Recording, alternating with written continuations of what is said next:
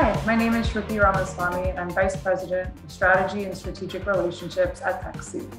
Today, I wanted to show you a quick way to protect your documents and secure them before sending them to different people. This is a Word document that I have that I want to protect before I send to any group of people.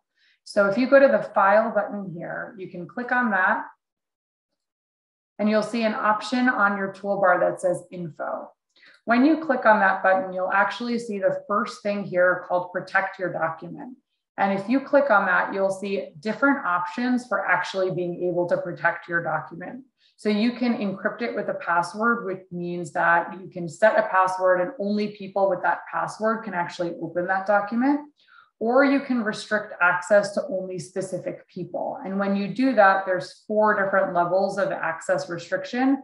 And that allows you to actually restrict whether or not anybody can edit it, view it, print it. So you're able to lock in a lot of settings within your document before you ever email it or share it with anybody else. And that provides an extra level of security and protection to make sure that your data and your information is safe. So hope you enjoyed that tip. Thanks.